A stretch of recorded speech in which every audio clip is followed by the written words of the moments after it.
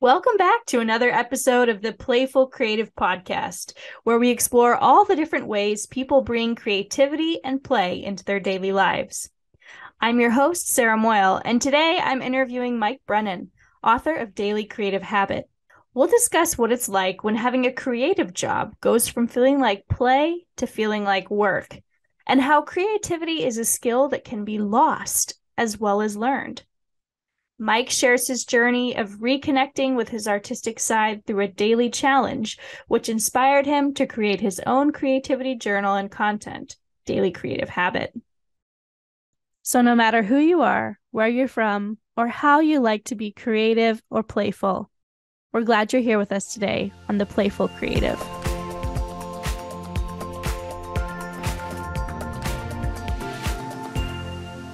So welcome to the show, Mike. I'm so happy to have you on here.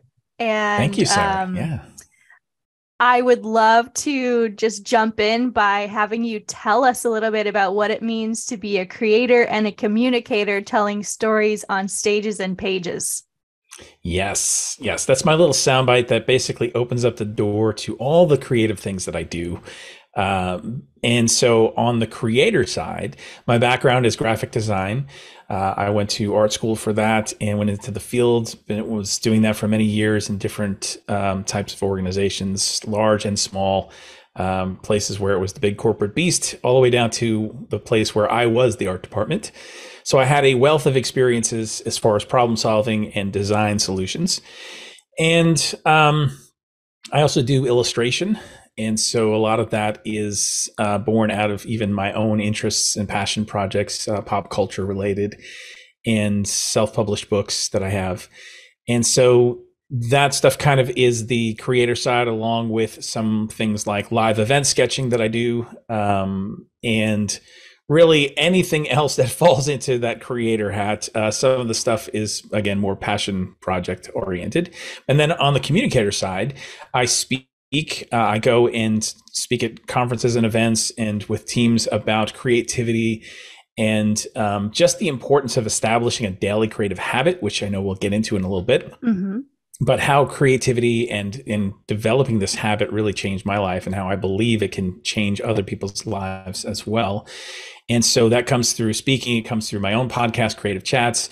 It comes through resources that I created through Daily Creative Habits, as a brand, and I've been writing more as well now too. So there's a lot of things that go into the communicator side as well, but all these things are all centered around creativity, my experience with creativity, and how I want that to be a connection point for other people, to invite them into a conversation and say, in some way, I'm creating something that helps you feel seen, or helps identify something, gives you words, or gives you a picture that says, oh, yes, I feel that. I've experienced that. Thank you for putting it that way, because now I can understand better my experience and my context. Wonderful. That's so neat. And I know you do so many things, and I'm really excited to talk about those with you. But I wanted to say that one of the things I really admire about you, as I've gotten to know you over the couple conversations we've had, is your willingness to be open and vulnerable about your journey. Mm-hmm. And so I'm wondering if you'll share today a little bit about how Creative Habit came to be, and your kind of personal story and history around that. Yes. So, I was pretty much like every creative kid, right? Where it was part of my background of creating greeting cards, giving it to family members, seeing their faces light up, and just knowing I could create something and have an impact on somebody else's life. And so from an early age, I knew this is something I want to do.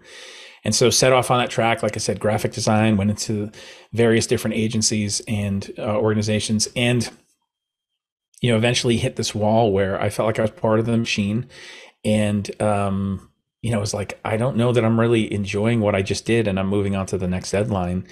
And it wasn't that the work was bad. It wasn't that the people I was working with, it was a bad environment or anything like that. It was all great. But this nagging question of like, is this it? Because this shouldn't feel like it's it. And that caused me to kind of re-examine some things that were happening in my life at that moment. And I had some outside of work activities that were more people oriented, where it was very obvious that I was helping people in a very tangible way. And so I decided to kind of shift gears in my career and went into full-time ministry for about 10 years. It's a whole other story, whole other chapter of my life. But through those years, I didn't do anything creative whatsoever, really, because it was more about building the organization, and helping establish volunteers and structures and systems, and a lot of admin, which honestly is not in my gifting. And eventually came to this place where I realized, I'm not doing anything even personally for my creativity, because there's always something else to do. There's always more responsibilities. And that really started to wear on me more than I would have ever thought. And it's kind of like when you deny yourself of who you really are, you have this crisis. And whether it's happening consciously or unconsciously, it's going to happen. And so I started to suffer from depression. And there were a few other factors in the mix there as well. But I remember someone coming to me and saying, Mike, I think you're depressed. And I was like, I don't understand what you're talking about. Like, I don't have time to be depressed. Like, I'm not laying on the couch. I'm not like just a sad sack or whatever. But I knew that emotionally I was distraught, and I felt like the knotted up ball of twine, and I couldn't find the edges. And it really bothered me because I always prided myself on being very self-aware and being able to kind of talk myself through some things and figure some things out. And I was at this point where I'm like, I can't do this, and I don't even know how to begin. And so that ushered in a series of events that were really rock bottom for me. I ended up having to leave that job and that career. I had to leave, sell a home. I had to move. And then in the midst of that, my father passed away from cancer very quickly. And so it was at this place where I'm going, how did life come to this? Like, this isn't how things are supposed to be. And it was then that I was seeking to get some help with, mental health.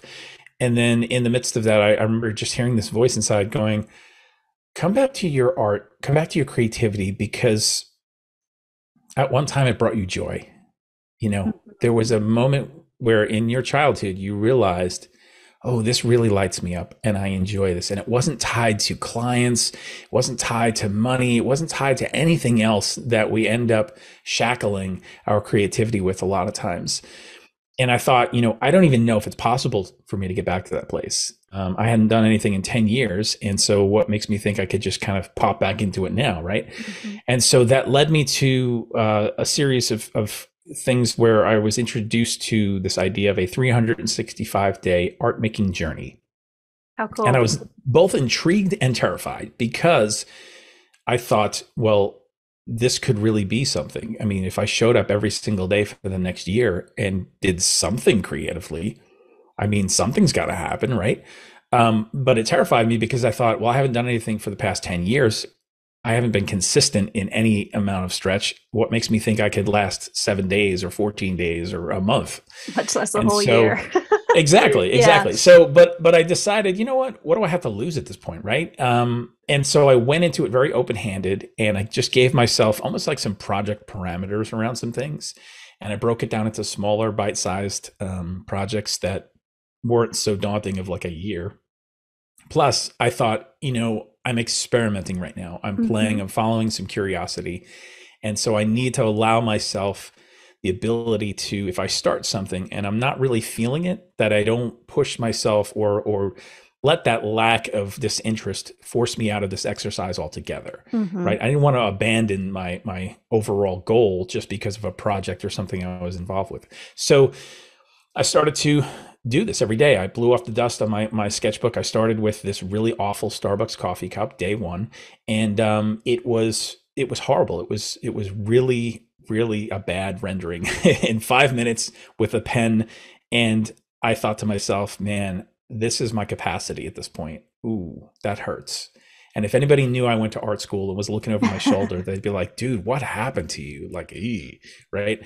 But it was at that moment I really had to have a conversation with myself to say, this is what I'm able to do right now. I have been Mm-hmm. away for a long time and I'm coming back, and be okay with not perfect. Be okay with this wonkiness and this embarrassing drawing. And I wrote at the top of the page day one, and I decided that's day one. I'm closing the book. Day two, I have a fresh page and I'm going to start Mm-hmm. again. And so I knew that it was really more about the journey than it was about the individual pieces that I was creating. Now, over time, of course, the more that you show up for something, the more work you do, the better you get at it. You have to get a lot of bad work out of the way before you get to the good work. Mm-hmm. And so I did all this in the first year, and I came to the end and I was like, okay, I did it. Great. Now what? And I said, I don't think I'm done. I think there's more to learn here and more to uncover and rediscover. And that's really what it became, was a journey of rediscovery of myself, of my creativity, of things that I didn't even know that I was interested in nor capable of doing. And I just kept setting these little challenges for myself. And this is all happening as a personal journey, right? Mm-hmm. This isn't tied to, again, clients and all these other expectations and stuff. So I had the freedom to be able to decide how I wanted things to look, Yeah. and when I showed up and what materials I used, all those kind of things. And so eventually I found my voice and my style as an illustrator, realized, oh, I'm a mess. Like, I like messy things. I like splatter marks. I like loose lines. Lean into that. Stop trying to be so highly, tightly Mm-hmm. rendered. Mm-hmm. I had to expose a lot of lies I believed way back from art school, and the comparisons. And really own myself in this process. And so the more that I did that, the more I realized, wow, this is incredible. I started doing better work. I started seeing some opportunity. And then the next level of that, as I kept going, was, oh, this isn't just for me. This journey is actually for all creative people. Like, everybody that I know who's creative goes through some kind of season like this, or wrestles with a lot of these same issues. And there are a lot of people who are still sitting on the sidelines going like, I don't know that I can re-engage with this, or I don't Mm-hmm. know that I can do this even though I want to. I don't know where to even go to start. And so I started to identify some things along my journey that were just mile markers, right? Uh-huh. Principles, and saying, okay, if I can put some language around this and put together a framework that I can help walk people through based on my own experiences, then that helps people have a clear path. And so that's where Daily Creative Habit came out of. It was my own experience that I put into that framework. And now I have resources that I provide, and I speak about these things, and I just come alongside fellow creative people, regardless of whatever their creative expression is, Mm-hmm. and say, look, it is possible. Because if it's possible for me, it's possible for anyone. And so that's why I love doing this. And that's why, creativity honestly saved my life. And doing it every single day, doing something creative, keeps that part of me alive. That's so awesome. I love that story. And there's a few things I want to poke at Mm-hmm. with you too. One is how you went from these different extremes of being in a design job where what used to be kind of joyful and pleasurable and energizing to you became mundane. Mm-hmm. And I hear that a lot. People are worried about how to balance doing what they love for their job, and will it Mm-hmm. become tedious and will it become mundane, to completely going the opposite direction, where you were doing fulfilling work but not in your artistic passion area. Mm-hmm. And how too much of either of those things was not fulfilling for you in the long Yeah. run. And so I'm curious now, how do you in what you do today how have you found that balance of what you need individually so that all your pieces are happy? Yes. And that's a great question, because I had to go through those experiences to have context and understand and make the mistakes, honestly. A lot of people think, especially when you're employed for your creativity, that that's the goal, is to have employment, to get paid for your creativity. Once that happens, I'm golden. This is great. But what happens is so often you get into a position where there are outside expectations and there Mm-hmm. are things that you have to do that you wouldn't necessarily do, and you don't quite own everything. You're a part of a process and you contribute, Mm-hmm. but there's still that part of you that wants to do something that has your fingerprints all over it, where you just get to express or be curious or play, experiment. And the trap that happens is that people who are using their creativity all day long for somebody else, they come home and think, well, the last thing I can do is have energy and ability to create stuff for myself now. Right. I used it all up. It's gone for everybody else. And so they get stuck in this cycle and this low grade frustration that happens where they're thinking, this is broken because Mm-hmm. all day long, I'm creating. Yes, I'm getting paid for it, but I'm not feeling fulfilled. I'm not feeling like what I'm doing is really making a difference. And then they think, well, what I need to do is actually just chop it off and go do something else or go to a different company or go. And really what happens is the cycle just repeats itself again and Yeah. again In a because different way. you've never gotten to that place where you're going, I'm investing in myself personally in this creative journey. Everything that I do has to do with professionally. And you need that place. You need the place where something is just yours, where there's Mm-hmm. no clients, there's no committees, there's no, you bring yourself to it and you figure out what you want it to look like, because that's the place where you have some freedom. That's the place where you have some Yeah. play. And to Yeah. try to shackle the career with that expectation of this is going to fulfill all my creative needs, it's Mm-hmm. just not going to happen. And so that's why it's an and both, not an either or. And Yeah. so for myself over time, I've realized that, like, oh, even when I have client work, there are things that are being informed by the things that are happening for me personally in my Yep. creativity. I'm Yep. making discoveries and breakthroughs on things where the stakes are lower, but it's still energizing me because we're not these segmented beings that Mm-hmm. where pieces don't overlap. We sometimes solve problems in areas that are outside the constraints of when we're supposed to solve the problem, right? It's Yeah. the whole thing of like you get those ideas in the shower. Yep. You're not on the clock in the shower, right? But Yep. ideas are happening and you're Yep. bringing that back to when you're trying to solve a problem in the workplace or professionally, wherever. And so to have that more balanced approach where you can be more of a holistic creative person Yes. is really the goal. Yeah. And to not go, I'm off the clock now, my creativity was left at the job and now I'm home, now I'm with family, now I'm with friends, now I'm doing my own thing and it has nothing to do with creativity. That just doesn't exist. Yep. We're always creative. And so pay attention to that, and more than pay attention, have agency over that. Because when you have agency over yourself in that way, that's when things start to happen that would never happen otherwise. That's when you have breakthroughs and revelations and you have Yep. these rediscoveries and you lead to solutions that you would never come to because you're starting to do things that you've never done before. Yeah. Trying things differently and creating new neural pathways in your brain. I it's so important. And I want to talk for a minute about creativity and trying new things and things that are challenging, because I know a lot of people associate creativity with the arts, Mm-hmm. and they don't believe that they are artists or creative in an artistic way. And I still ask them to draw Mm-hmm. when I facilitate sessions. And I want to kind of touch on two things and then get your reaction to them. One is what you were talking about in your story about how even though you had gone to art school, when you came back to start sketching again after taking a 10-year break, how difficult that was and how you felt like your skills had waned and how judgmental you were. You tried not to be, but you were judgmental of the drawing that you did on day one, Yeah. right?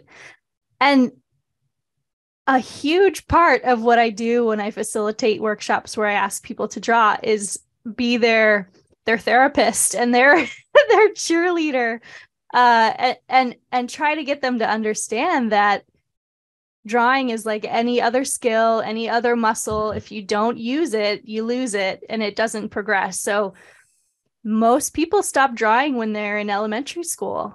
And so that's Right. where their skill level remains. Mm-hmm. But it is something that anyone can get better at. And yes, you do have to find your own artistic style and kind of skill. And so not everyone's will look the same. Mm-hmm.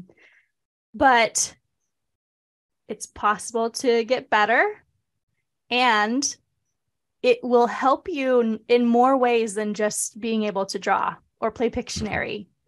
Right. Is like what we were just talking about. Doing different creative activities makes more connections in your brain and helps you see things differently in ways that are completely unexpected. Mm-hmm. So drawing, doing things with your hands, building things, other hobbies like that will help you in the workplace, will help you in your life, will help you be a more curious, creative problem-solving person. Those were two things that jumped out to me when you were telling your story, because it's people have a lot of baggage around around drawing. A lot. Oh, totally. A lot. Well, and the thing is, I'm glad you brought that up about most people think, well, creativity is just the obvious expressions of the arts, so to speak. Drawing, painting, dance, music, those kind of things, performance. And they're like, well, I don't do any of those things, so I'm not creative. And I'm like, no, we need to redefine what creativity is here, because yes, those are expressions of creativity, but you can be creative in how you organize things. Yeah. In how you cook a meal and how you decorate a home. It could be in a million different ways how creativity can show up in your life. It's just identifying how that looks for you personally and not comparing it to the person next to you. And that's where sometimes my visual arts background is actually a liability, because people very easily can say, well, sure, you can say these things. Sure, you can have a daily creative habit because look, you went to art school. Look, it's built into you. You've been doing it since you were a kid, like all that. And I'm like, well, that's my context. It's my journey, but you have one too. It's just a matter of, are you paying attention to it? And are you leaning into it on purpose? And so I think that's really where I like to bring the conversation, and not so much centered on specifically the creative activity, but getting people to think more broadly about creativity, and then trying those activities and saying, yeah, okay, maybe drawing isn't your thing, but what do you got to lose? So just try it. And maybe if this is something you have an interest in, realize that, yes, you can develop it. Like you said, it's a skill and a muscle to be developed. And also you had mentioned something else in there too, that reminded me of like this process of creating and then also revising and editing, right? It's so important that we talk about dividing those times, because too often when we're creating things, we're judging it immediately. And we're saying, oh, this doesn't have value, because what I see in my head and what I see on the page, completely different worlds apart. And therefore, the product that I have developed here is lacking. So therefore, there must be something wrong with this process. And therefore, I'm out. This isn't working. I can't do this. Those are the stories we tell ourselves. And so I think it's much more healthy to, even if you're a creative person, that you're talented, whatever, like to have this creation process without the voice of judgment as you're executing, and then revisit it at a separate pass and go, okay, now let me look at this objectively so that I can make it the best I can, so that maybe these are ideas that aren't worth pursuing, but these other ones are where I need to focus my efforts. It's the same thing like writing. So many people, they're editing as they're writing and they never get fully engaged with the process, and it's become such a struggle because they keep typing everything and then second guessing and then deleting, and they're spending hours and hours of time and they have very little to show for it. And so I think having that mentality of creating and revising and editing, two different processes, don't mix them, because that will give you a lot of frustration. Yeah. And not forcing it either. If you're not feeling the inspiration, it's okay to take a break and come back again later. Go take a walk, take a shower, work out, do something completely different, and then come back. Because the results will be better. Yeah.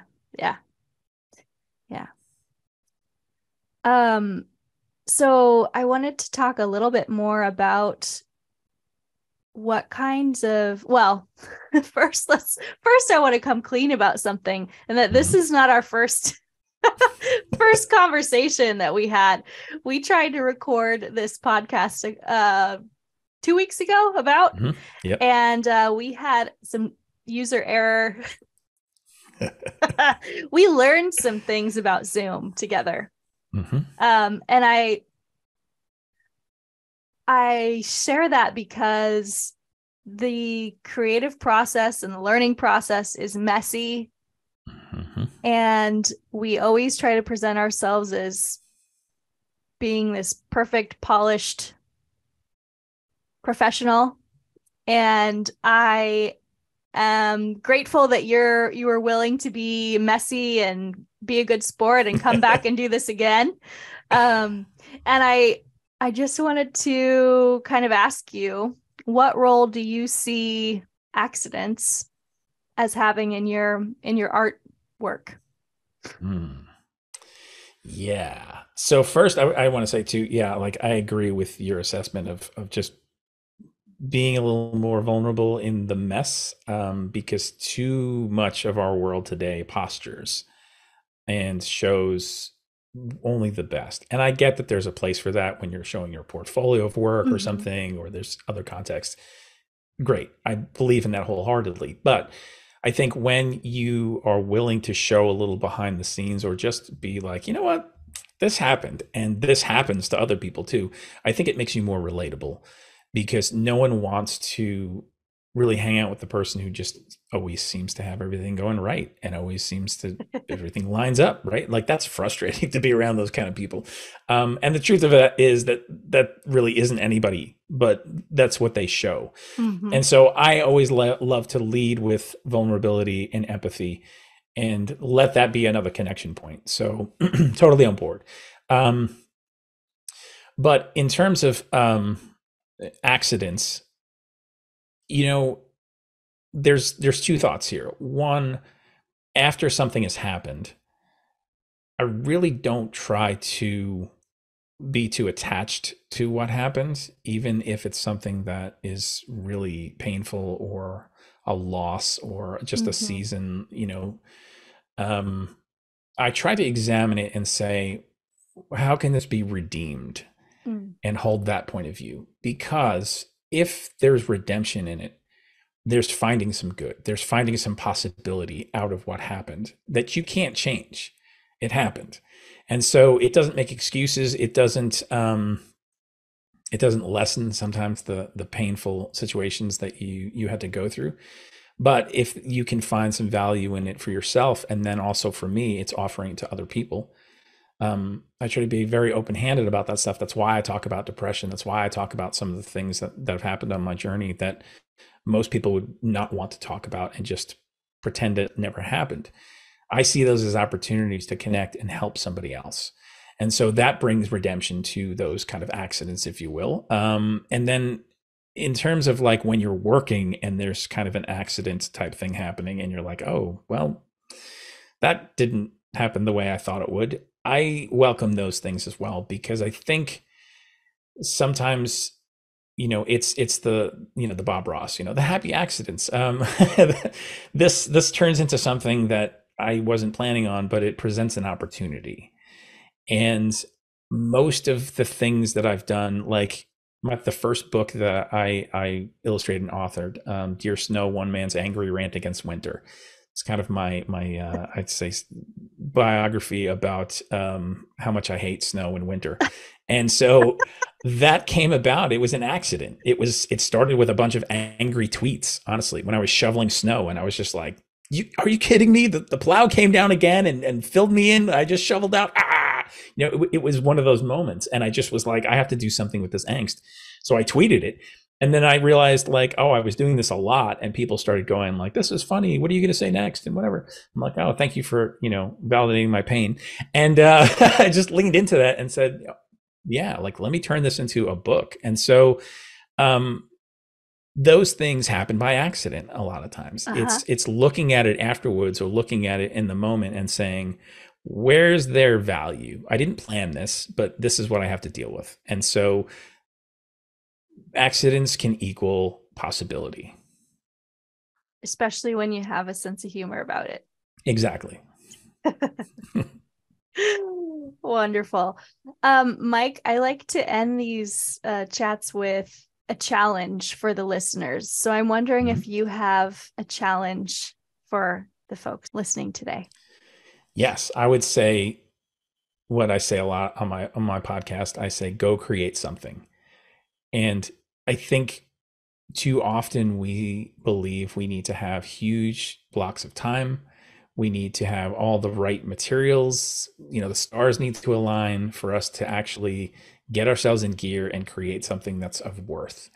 And my journey has taught me to not underestimate what you can do in 5, 10, 15 minutes a day and what that does collectively over time, because the consistency of that will do more than one weekend twice a year where you show up and try and create some masterpiece. And I say create something because if we lower the bar enough to be open, we can make some of those discoveries and we can allow ourselves to follow our curiosity without being so tied to a specific outcome.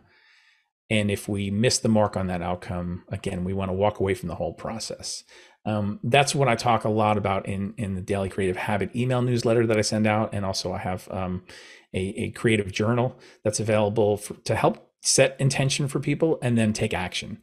And that's really what it's all about, is just start doing something, start creating. It's movement, because when you start to do something, when you take action, then clarity comes, then skill develops, then opportunities come.